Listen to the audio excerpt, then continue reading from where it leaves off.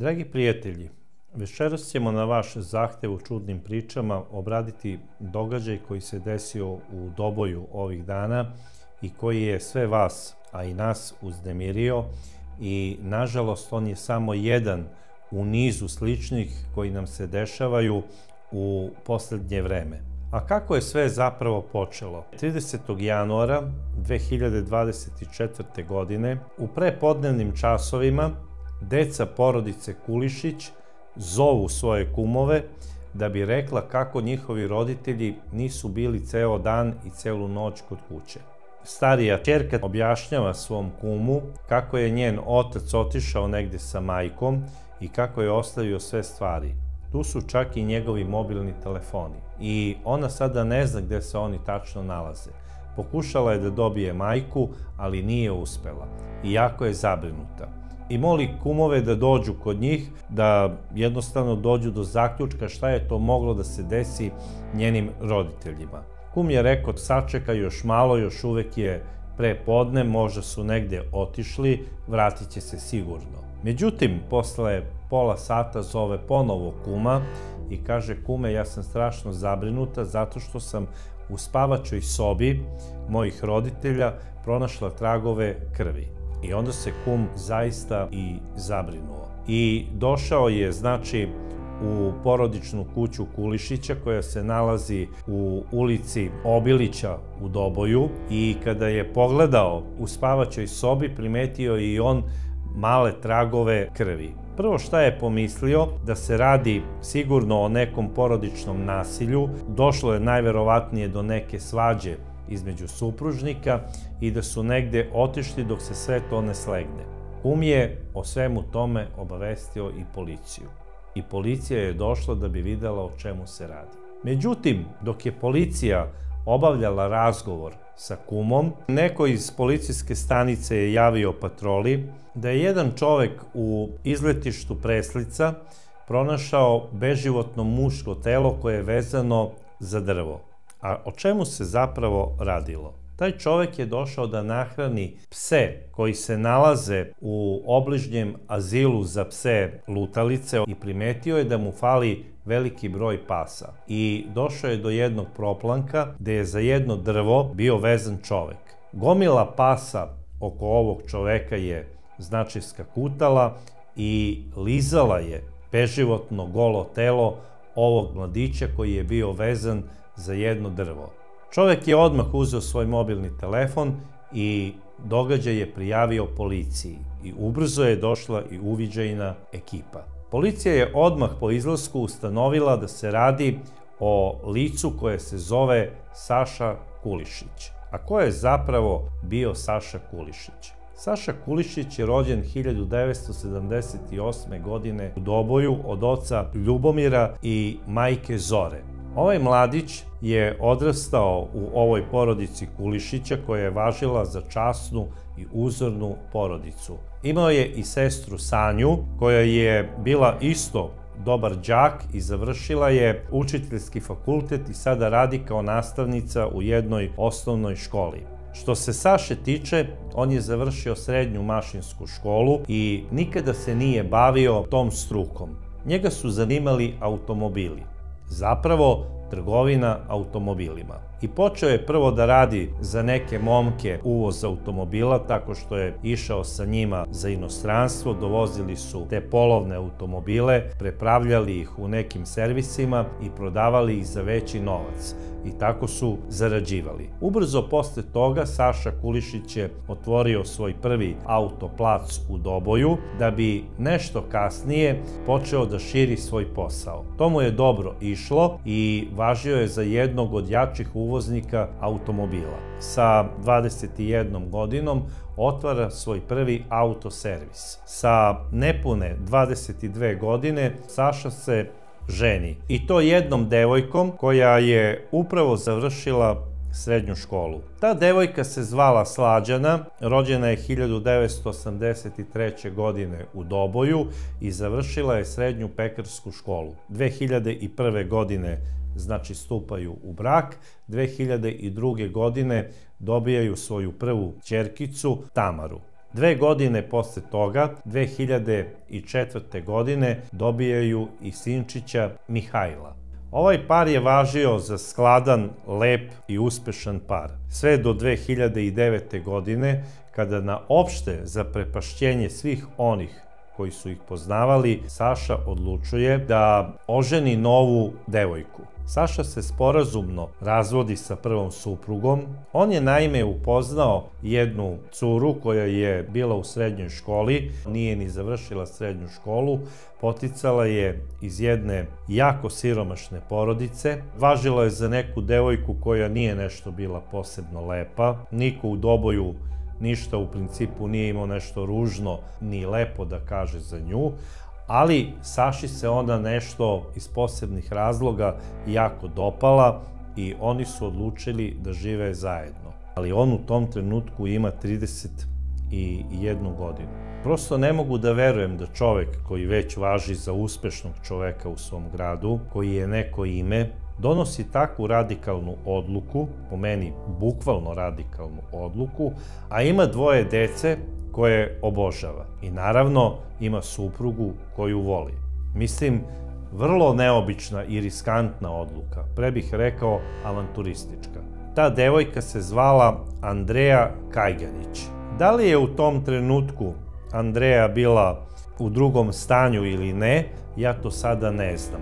Ali ubrzo, pošto su počeli da žive zajedno, Saša i Andrea dobijaju prvo dete. Znači, oni su živeli u vanbračnoj zajednici, ali su važili za skladan par. Saša je bio onako pravi dasa i njega su svi voleli u Doboju, zato što je bio dobar prema radnicima koji su radili kod njega, a pomagao i svojim drugovima koji su bili u nekom škripcu za novac. Znao je da pozajmi neku količinu novca i to je bez problema čekao da mu se vrati. Nije bio naporan u onom smislu, tada i tada moraš mi vratiti.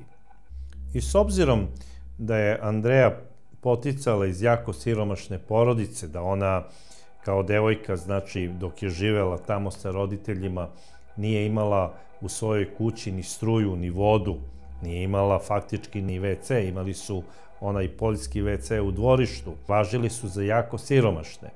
Saša je i njenu porodicu finansijski pomagao na mesečnom nivou, zato što je bio širokogrud. Sada, prilikom tog sporazumnog razvoda između Saše i njegove prve žene Slađane, Centar za socijalni rad je pitao decu kod koga žele da žive. I starija Tamara je odlučila da živi kod oca i kod svoje maćehe. I ona je narednih 5 godina živela sa ocem, maćehom i sa njihovom starijom ćerkicom. Međutim, kada je napunila 12 godina, ona je odlučila da pređe kod svoje majke i da živi u njenom stanu sa majkom i sa bratom. Da li je Tamara donela takvu odluku zato što se u toj porodici nešto izmenilo? Možda se izmenio i njen otac koga je ona beskrajno obožavala. Međutim, kada je otišla kod majke da živi sa njom, otac je i dalje nastavio da plaća uredno alimentaciju koju je plaćao i stalno je komunicirao sa svojom prvom suprugom Slađanom u smislu da li je nešto potrebno deci, a da je to neki vanredni izdatak i da to alimentacija ne može da pokrije. Znači, po tom pitanju bio je maksimalno korektan. Već sledeće godine Andrea Kajganić rađa i drugu ćerkicu svom suprugu Saši. Takođe je i po želji svoje dece Saša nabavio različite pse. Bili su oni mali za dečicu da bi se deca igrala i bili su pravi psi čuvari, zapravo nemački ovčar i čini mi se Rottweiler. I po priči komšija, Saša i Andrea su živeli u jednom skladnom braku. Niko iz komšiluka nikada nije čuo iz ove kuće ili iz dvorišta bilo kakvu viku ili svađu. Samo se zapravo čuo smeh i dečija graja. I sada kako je prolazilo vreme, Saša je sve više napredovao u svom biznisu. Širi svoj posao sa automobilima, otvara jedan servis, a takođe renta kar. I posao mu je izuzetno dobro išao i važio je za čoveka koji jako dobro i puno zarađuje u Doboju. I zbog tog posla koji je njemu nalagao velike obaveze, Saša je imao sve manje vremena da bude kući i sa decom. I on je nedostatak boravka sa decom nadoknađivao tako što je deci kupovao skupe poklone i mislio je da je napravio pravu stvar. Tako da je sve manje i manje vremena bio zbog obaveza u kući. Zapravo, Saša Kulišić je počeo čudno da se ponaša, bar po govoru njegovih najboljih drugova. Par puta mu se dešavalo da onako bez razloga zadrema dok sede u nekom kafeu. To je prosto za jednog čoveka koji se bavi biznisom baš onako neobično. Isto jedan njegov drug, dok su putovali nekim poslom za Sarajevo, primetio je da Saša odjednom na mesto suvozača počinje da spava. On ga budi i kaže o čemu se radi. Da bi on rekao, ja stvarno ne znam, lepo sam sinoć spavao, ne znam da li mi je pao pritisak ili se nešto dešava. I prijatelj mu je savjetovao da obavezno se javi lekaru i da uradi kompletni lekarski pregled. Znači, u zadnjih mesec dana Saša je delovao onako poludrogirano. I sve je delovalo kao da Saša ima neki onako blagi zdravstveni problem koji će u međuvremenu rešiti, sve do 28. januara ove godine. Jedan od najbližih Sašinih drugova primetio je njegovu suprugu Andreu kako se ljubi ispred jednog kafea sa nepoznatim mladićem. E sada, da li je taj prijatelj i slikao taj prizor ili je onako od zaprepašćenja zaboravio da sada i uslika ovaj kontraverzni par, ja to sada ne znam. Ali činjenično stanje je da je Saša saznao da njegova supruga Andrea šeta momka u gradu. I kako je saznao iz priče, radi se o jednom mladiću koji ima svega 19 godina, koji bi više možda priličio njegovoj srednjoj ćerki nego njegovoj supruzi, koja u tom trenutku ima 33 godine, a on se zove Dražen Lazarević.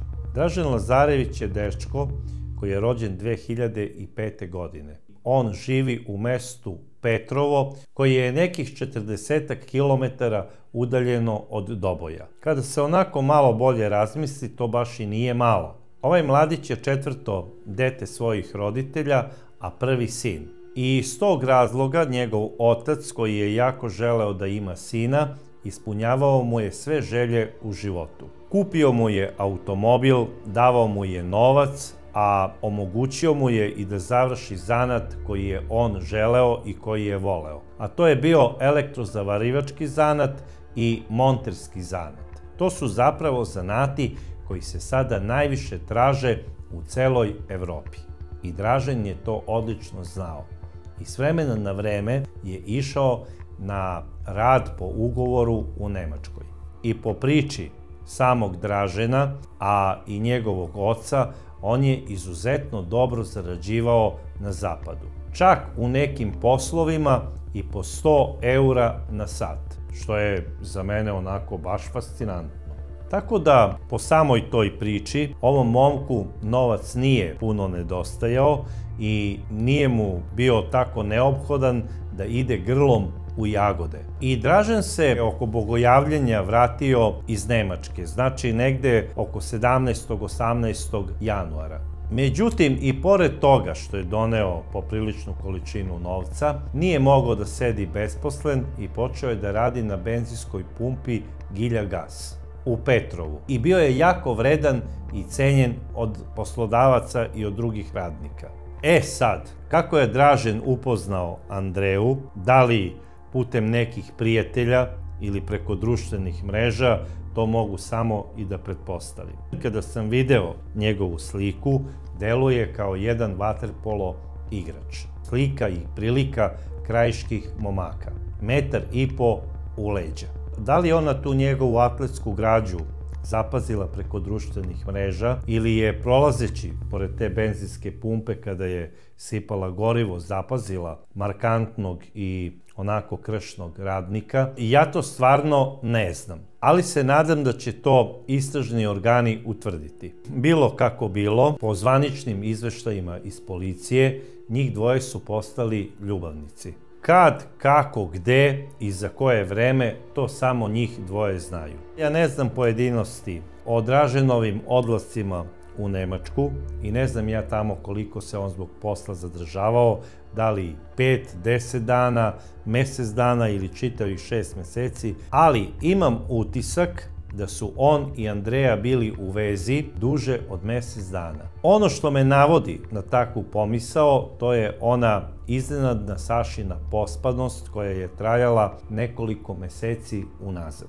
Pretpostavljam da je Andrea došla na jednu onako filmsku zamisao da uspava svog supruga, odnosno da on postane jedan spavač, da li iz razloga da ne primeti njene sve češće izlaske iz kuće ili je imala u tom trenutku i nešto više u planu, to samo ona zna i najverovatnije će to reći istražnim organima. Ali ono što je radila je zasigurno krivično delo i u tom periodu.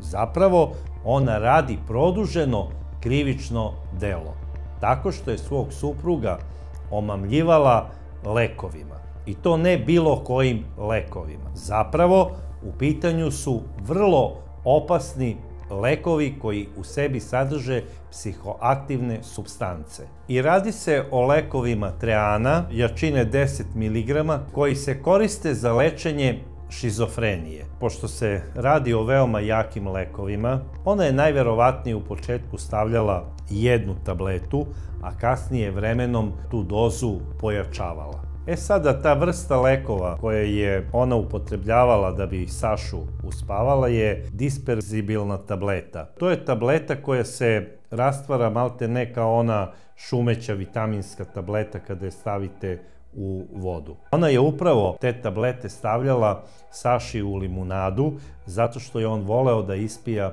limunadu, pogotovo u zimskom periodu. I kada doda šećer, ne primeti se čak ni ona gorčina. Kao i svi psihoaktivni lekovi, i ovaj lek ne sme da se koristi sa alkoholom. I pošto sada Saša ne zna da uzima ovu supstancu, a voleo je da nekad popije pivo, onda bi kod njega to izazivalo totalnu ošamućenost, kao da je drogiran. Odnosno, on je imao blokadu u mozgu i to su primećivali njegovi prijatelji mesecima unazad.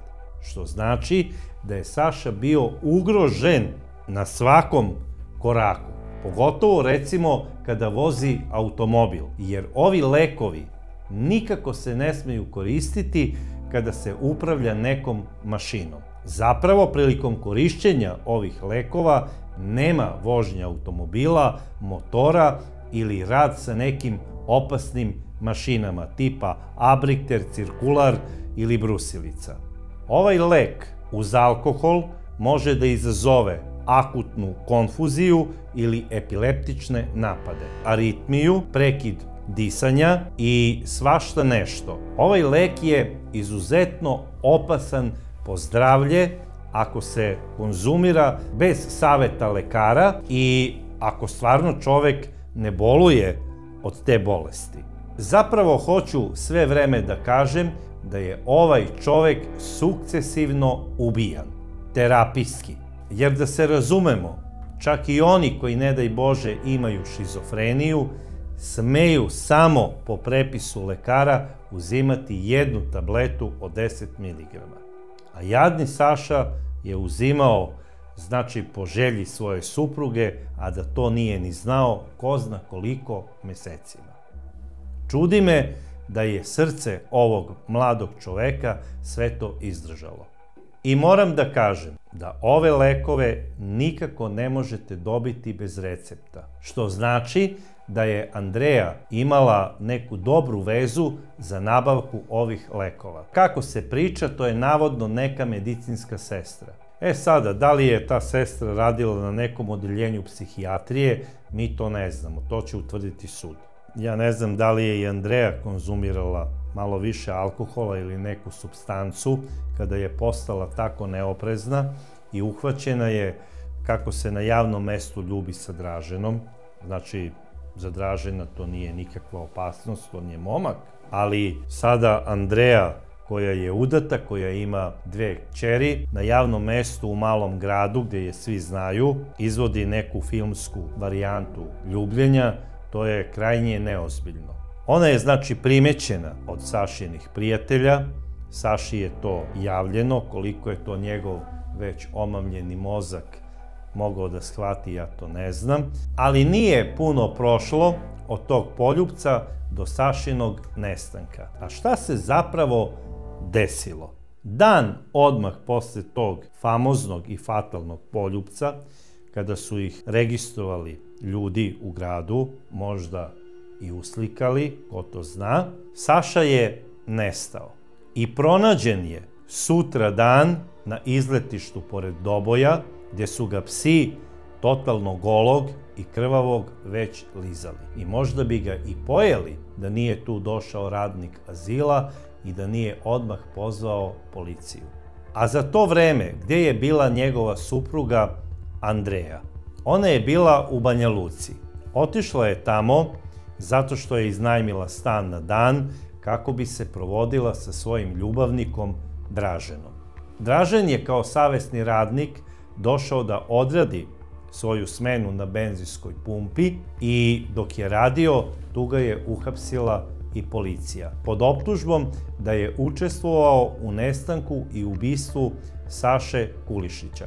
Ubrzo posle Draženovog hapšenja usledilo je odmah uveče i hapšenje Andreje Kajganić u Banja Luci i njene ćerke u Doboju. Andrea Kajganić je uhapšena u iznajmljenom stanu tako što je locirana preko renta-kar automobila koji je ona 2 dana ranije iznajmila sa svojim ljubavnikom Draženom upravo u ovom gradu. Suočeni sa činjenicama, Dražen i Andrea priznali su krivično delo koje im se stavlja na teret. Oni su, naime, 2 dana ranije u Banja Luku otišli autom koji su iznajmili u Doboju, znači u pitanju je renta-kar vozilo. I sada, pošto su iznajmili stan na dan, a naravno i jedan automobil od renta-kara, kreću nazad ka Doboju, koji je udaljen 100-ak kilometara. I dok su bili u pola puta,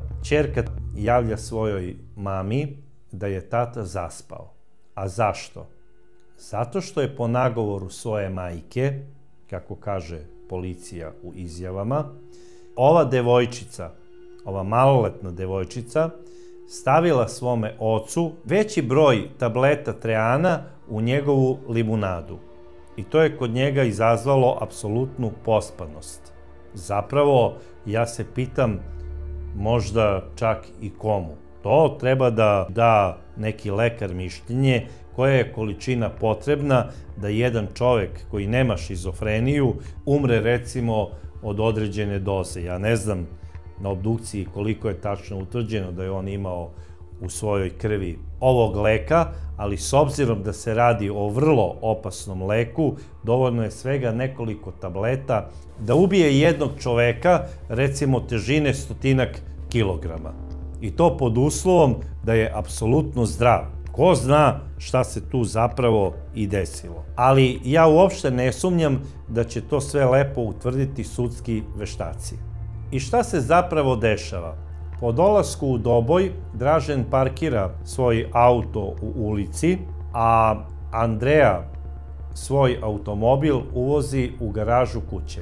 Za to vreme Andreina starija ćerka je sklonila pse, čuvare iz dvorišta.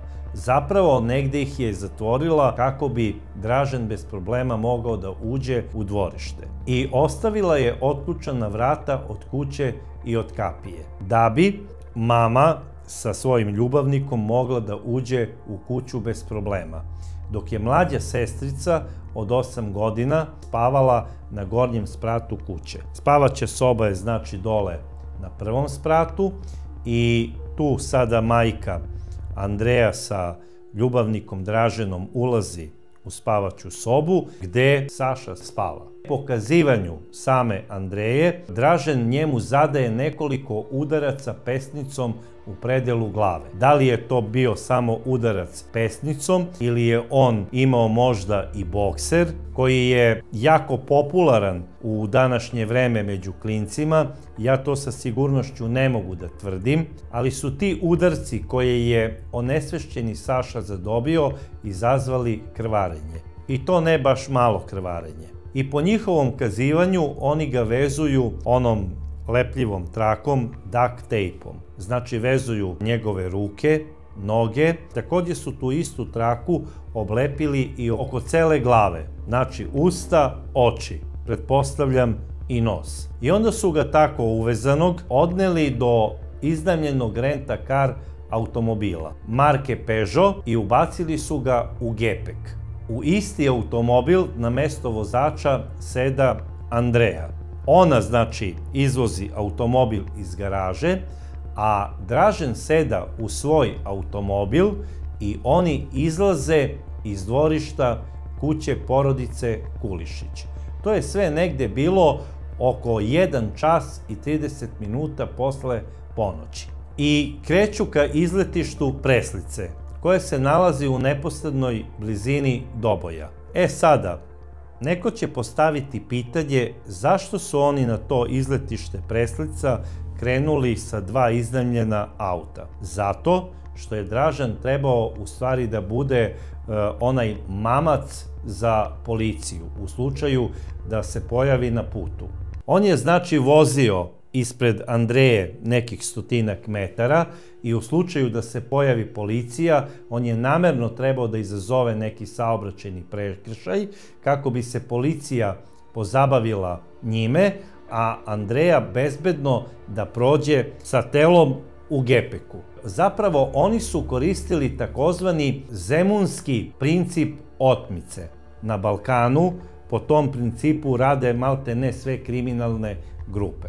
Što znači da su oni dobro razmislili i isplanirali ovaj način i metod. Što ukazuje na to da je Dražena sigurno dosta interesovala kriminalistika i da je dosta čitao o tim poznatim mafijaškim grupama sa našeg prostora. Po dolasku tamo, na jednom proplanku, gdje su procenili da je idealno mesto, Sašu su vezali za drvo. A onda navodno Andrea uzima već pripremljeni nož i samo njoj znanih razloga ubada Sašu u stomak i 2 puta u predelu grudi. Pre toga su nesretnog Sašu, pre nego što su ga vezali za to drvo, oni su ga skinuli golog. I ostavljaju ga znači tako izmasakriranog, da bi ga životinje ili psi pojeli. I posle obavljenog krivičnog dela pakuju se svako u svoj automobil. Moja pretpostavka je da je Dražen, pošto je izvršeno krivično delo, svoju partnerku pratio do Banja Luke kako bi bio siguran da će ona bezbedno da stigne u onaj iznajmljeni stan u koji je on najverovatnije planirao da se posle odrađene smene na poslu vrati svojoj emotivnoj partnerki. Naime, kada su došli do Banja Luke, on je odmah krenuo za Doboj kako bi odradio svoju dnevnu smenu na benzinskoj pumpi. I na toj benzinskoj pumpi ga policija i hapsi. Tačno u podne. A uveče, negde, znači oko 18 časova, u centru Banja Luke, u iznajmljenom stanu na dan, hapse i Andreju Kajganić. Isti su sprovedeni u policijsku upravu u Doboju, gde im je uzeta izjava, a u istu policijsku, znači stanicu, dovode i Andreinu ćerku, kojoj je takođe uzeta izjava u prisustvu socijalnog radnika, zato što je maloletna. Prema mišljenju inspektora, a i samih socijalnih radnika koji su uzeli izjavu, oni su zapravo ubeđeni da je sve ovo radila po nagovoru majke i zato što je zaljubljena u njenog ljubavnika Dražena, što po meni ukazuje na to da su se Dražen i njena majka znali jedan duži vremenski period. Bez obzira što je ona bila itekako vezana za svoju majku, možda više nego za oca. Ubiti svoga oca po nagovoru majke iz nekog tamo ne znam kog razloga apsolutno ne dolazi u obzir. Mislim da je ovde ljubav presudna stvar kada je ova devojčica u pitanju. A na kraju krajeva istraga će doneti pravu, znači istinu o tome kako je zapravo Saša zaista umro. Veoma je bitno da se utvrdi zapravo ko je ubio Sašu Kulišića.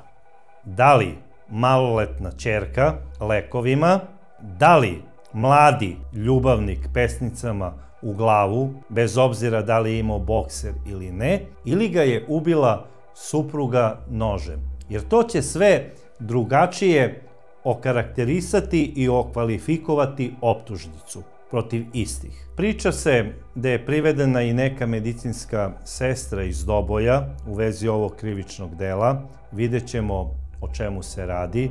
Ja za sada ne bi ništa o tome prejudicirao, jer ne znamo tačno o kome je reč. Međutim, generalno što u ovoj priči nedostaje, a to je motiv. Zašto je uopšte Saša ubijen? Mnogi u samom Doboju nisu sigurni šta je prava motivacija za sve ovo. Neki čak misle da je u pitanju neko kolektivno ludilo koje je nastalo u ovoj grupi mladih ljudi. Sašina porodica veruje da je motiv za ovo ubistvo zapravo bio koristoljublje. Ako je u pitanju materijalna dobit, ne znam zašto je supruga sve to želela da uradi, jer ona je pored svog supruga imala sve. Znači, ona je malte ne raspolagala i njegovom imovinom. Mladi ljubavnik, koji je njegov motiv?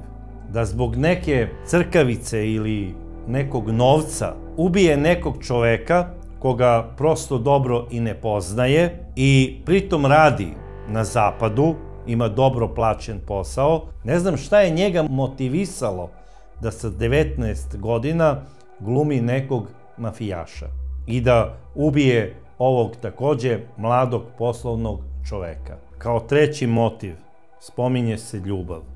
Da li je jedna sada već zrela Andrea, koja ima 33 godine, odlučila malte ne kao neka šiparica da se reši svog partnera kako bi sa novim i mladim ljubavnikom otišla negde na kraj sveta? Ona je svog nevenčanog supruga mogla da ostavi kad god je htela. Ne vidim zašto je morala da pravi neki filmski scenario ubistva. Pogotovo mi nije jasno ovo dugoročno, sukcesivno trovanje ovog čoveka. Ako je to organizovano u mozgu Andreje, ona je malte ne u istom rangu kao Lukrecija Borđija. Da li je ona sada imala neki plan i radila sve to sa namerom da bi on stradao u nekoj saobraćajnoj nesreći, pa se to nije dogodilo, to mi možemo samo da pretpostavimo. Pa su možda dvoje ljubavnika izgubili živce, zašto on već jednom ne umre ili nešto slično, pa hajdemo da ga se rešimo nasilnim putem. I šta su oni mislili? Da posle toliko ostavljenih tragova neće biti otkriveni? Pa to je zaista smešna priča. Pre svega imali su kod sebe mobilne telefone kada su se kretali na tim relacijama gde su išli. Imali su iznajmljene automobile rent-a-car koji u sebi sadrže GPS. Njihovi vlasnici u svakom trenutku vide tačno gde se nalaze njihovi automobili. A po zahtevu policije oni su dužni da to kretanje i prijave i prilože policiji. Znači, uzeti rent-a-car vozilo, izvršiti krivično delo je isto kao i da pozovete policiju i da kažete ja sam upravo opljačkao banku. I nalazim se tu i tu. Težak amaterizam jedna velika nezrelost i jedna vrlo velika surovost u svemu ovome. Mi još uvek ne znamo po kom će članu sud suditi ovim ljudima, znači tu je i jedno dete u pitanju, ali generalno ja smatram da presuda mora biti takva da ona bude upozoravajuća za sve one koji pomisle da izvrše nešto slično. Jer ovo je samo jedan od slučajeva u serijalu koji se dešava na našim prostorima i u našem okruženju.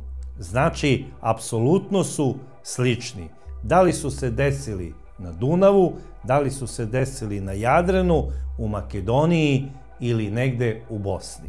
A šta je po vašem mišljenju bio motiv za sve ovo, možete napisati u vašim komentarima. A do sledeće čudne priče ja vas pozdravljam.